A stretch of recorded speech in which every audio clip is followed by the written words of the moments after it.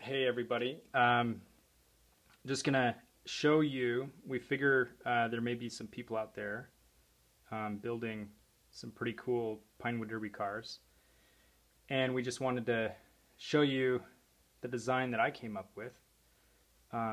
This is a CO2 powered Pinewood Derby car, and we had a fundraiser that we had a race, a Pinewood Derby race that had no restrictions, so you could do the sky's the limit, anything you wanted. And this is what we came up with. And it uses, the design is kind of based around a CO2 cartridge powered tire inflator, like for bike tires, inner tubes. And so we bought that and kind of built the whole car around it. It's a pretty simple design, and basically all this section right here is designed so that we can take it off, and on the same night that we have the no restrictions race, we also have an actual Boy Scout rules race as well. So we wanted to use the same car, the same chassis here for both races and see how well we could do in both races. So everything outside of this section right here is actually follows all the rules and all the specifications for the race. So this whole thing altogether weighs about 8 ounces. And when you want to just do the normal race, then you can take this little section here off, just unbolt it, unbolt these 4 bolts, and then put this section on right here. And it just fits right on there. And this has this is a weighted section. It has lead in the back. This whole back section here is all where all the lead is inside.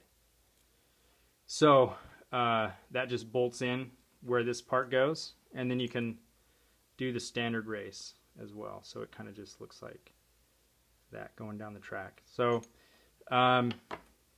so we did that first, and then we did the CO2 portion of the race. And this is kind of our design here. Basically the way this valve works is that if you move this valve about 1/8 of an inch, I don't know if you can see it moving there. If you move it, that's off, and that's on right there. So these, normally when you buy the valve, there's a spring that's actually keeping it closed. But what we did was took the spring out, and we put a number of rubber bands on both sides here. So it's pulling it, it's always trying to pull it inward. So, and then to keep that from going off whenever, there's this little bar right here. And this is a brass weight on the end.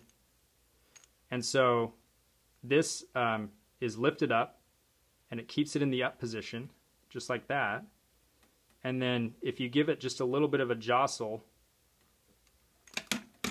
just a little bump like this, then the weight goes down, and the CO2 cartridge drops down, and the gas goes out the CO2 cartridge into the body in here, and then it comes out these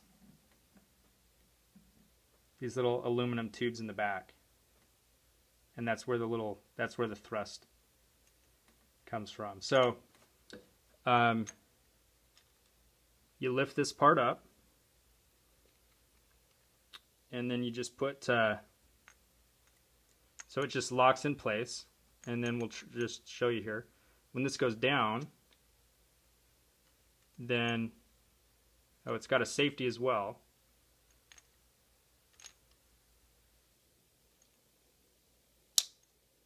So just to try that again, you pull it up and you lock it in place, push the safety all the way in. It's this little orange thing in here, that's the safety. You push that all the way in, and then it's armed and ready to go. And then when that part drops down, you can see that cartridge drops down as well. So the last thing is, how do you give the car a little bit of a, like a little bit of a jostle.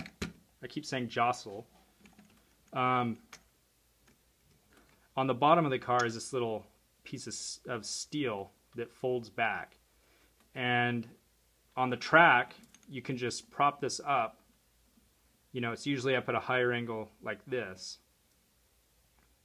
And this actually just, you can just set this underneath the car so it's lifted a little bit.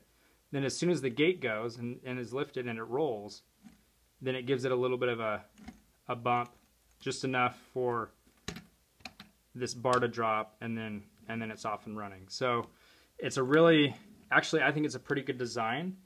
It's really reliable. We never had any problems with it going off. It fired every single time. What's a little bit tricky about it is to make sure that you want to get the biggest gas impulse explosion right at the beginning that you can. So this valve, I kind of had to get in there and drill it out. It was tricky to open this up so you can get as much of the gas out as possible. We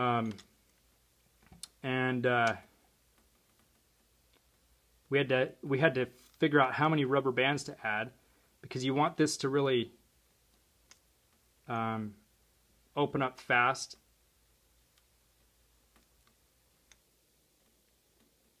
You can see here the way that this works. It's just got these multiple rubber bands. We'll get these off here.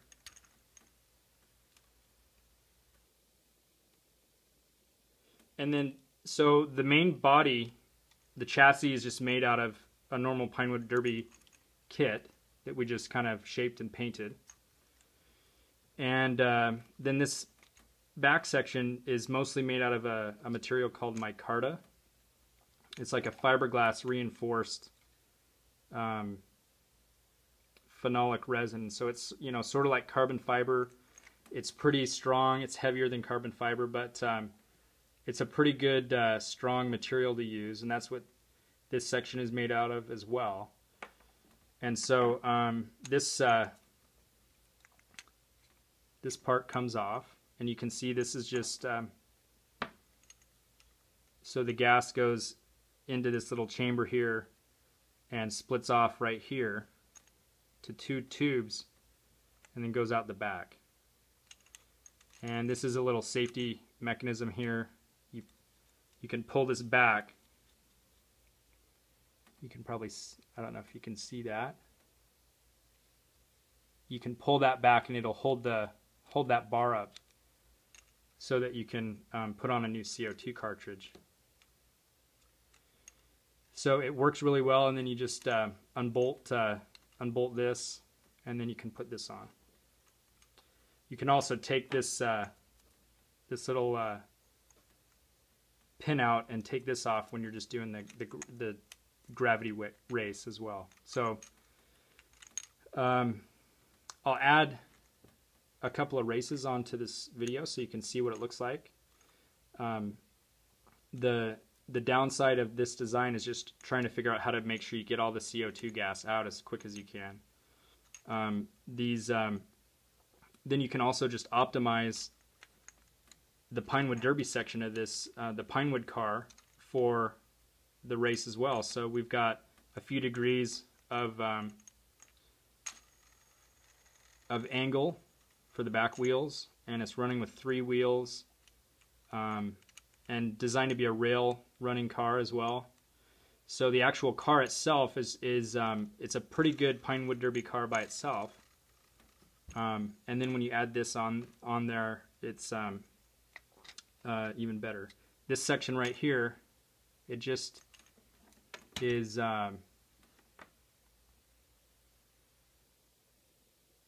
it's the micarta as well, and it just clinches down on this section of the inflator device, and it has a little lock nut right here and a little aluminum screw to clinch down on it.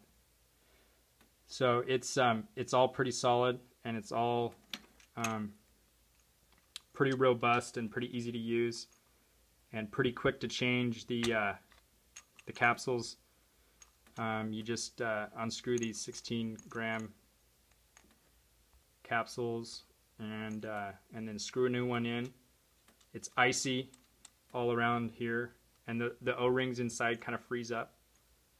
But we were able to do like 8 races, you know, in a half an hour, and it worked really well every single time. So that's our design, and we